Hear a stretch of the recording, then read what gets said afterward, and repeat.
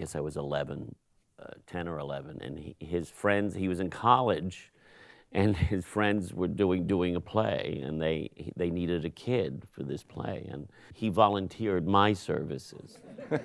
I'll get my kid brother to do it. I didn't know why, I don't know, he must have seen something in me.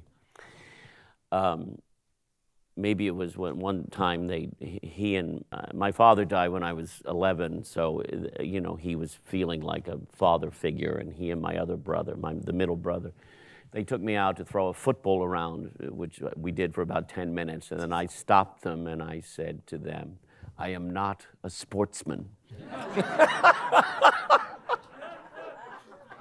So maybe that's when he thought I might have a feel for the arts.